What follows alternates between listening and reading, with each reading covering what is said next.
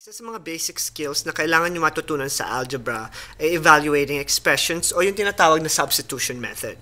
So, dito sa mga examples ko, let's say meron akong mga variables or mga values na x equal to 3, y equal to 5, at z equal to negative 2. Evaluate natin at hanapin natin yung solutions or yung simplest form ng mga expressions na to by substituting the values of x, y, and z sa mga expressions. So yung letter A, meron tayong x plus 3, at since x is equal to 3, papalitan natin or gagamitan natin ng substitution method yung x para maging 3 siya. So meron ka na ngayong numerical expression na pwede nyo i-simplify kasi pwede na kayo mag-add ng mga numbers.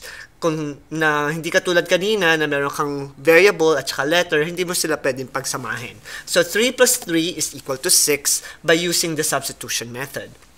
Now for letter B, I have 2y, at kapag nakakita kayo ng algebraic expression na ganito yung pagkakasulat, ibig sabihin niyan yung operation na gagamitin nyo ay multiplication. So kung may number ka at may variable right next to each other, so palitan nyo yung y is equal to 5, so 2 times 5 is equal to 10.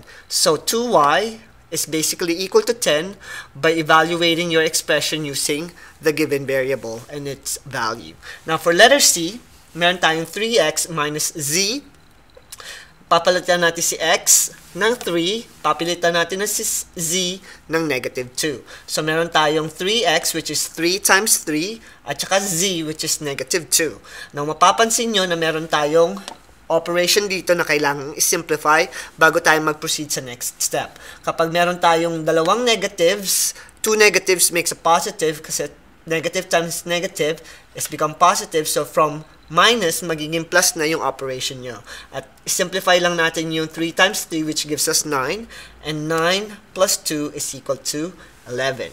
Now, kailangan nyo matandaan na pagka nag-evaluate kayo ng expressions, lahat ng mga natutunan nyo dati ay kailangan nyong gamitin. Tulad ng addition and subtraction of signed numbers, multiplication and division of signed numbers, pati na rin yung order of operation wherein parenthesis muna, pagkatapos exponent, multiplication, division, addition, and subtraction. Sa example number 2, medyo mahaba yung expression natin. Meron tayong 2x minus 3xy plus 4y where x is equal to 3 and y is equal to negative 5. Now, gagamitan ulit natin siya ng substitution method kasi nag-evaluate tayo ng expression. So, yung 2x minus 3xy plus 4y, yung mga x's nyo ay magiging 3 at yung mga y's will become negative 5. So, by substitution method, meron tayong 2 times 3, kasi yun yung 2x, 3xy becomes 3 times negative 5, and 4y becomes 4 times negative 5. Now, using the order of operation, mag-multiply muna tayo ng mga numerical values. So, yung 4 times negative 5 will give us negative 20. Tapos, yung 3 times negative 5 will give us negative 5. And 2 times 3 will give us 6. So, meron tayong 6 minus 9 times negative 5 plus negative 20. Now, yung plus or minus, katulad nung ginawa natin kanina, kapag may magkaibang sign, magiging minus siya or subtraction, and 9 times negative 5 magiging negative 45, na kalaunan magiging addition kasi meron kang dalawang negative signs dito. So meron kang 6 minus negative 45 minus 20. Simplify nyo muna itong operation na to. 2 negatives becomes positive, so 6 plus 45 minus 20 yung inyong expression. Now, kapag ganito na lang kasimple yung inyong expression, pwede nyo nang gamitan ng left to right method kasi plus or minus na lang yung natitirang operation. So, hindi nyo na kailangan pang tandaan yung order of operation kapag plus or minus na lang yung natitira. So, meron kang 6 plus 45 which is 51, and 51 minus 20 will give you 31. So, to evaluate yung 2x minus 3xy nyo plus 4y, kapag sinubstitute nyo yung value ng x and y, is simply equal to 31.